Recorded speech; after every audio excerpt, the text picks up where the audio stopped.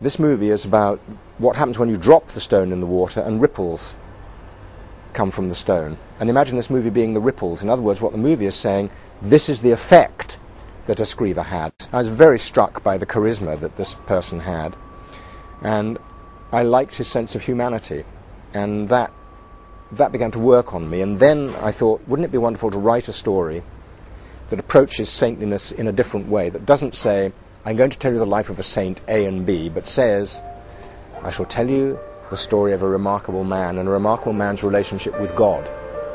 He happened to be a saint, but more than that, I'll tell you a story about why that's relevant to you sitting in the cinema, whether you be Spanish or you be American, because what he had to bring, this idea of being able to forgive others, is relevant and important to all of us.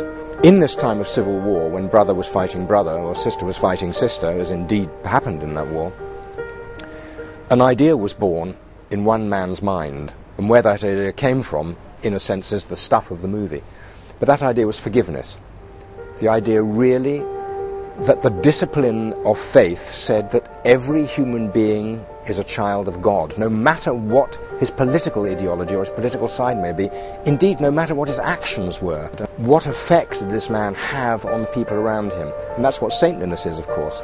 Saintliness is not, or a form of saint, it's not really that you live on top of a column and are isolated, it's that you act on the world, in a way that has a reverberation, an effect on other people, that makes other people's lives the richer and, if you like, closer to the divine. When audiences sit in the cinema and watch this movie, and watch a man undergoing suffering, in a sense, because his own family is at risk, but uses that suffering to augment his love and understanding of human beings, not to isolate himself from it, and to show that working with human beings is divine.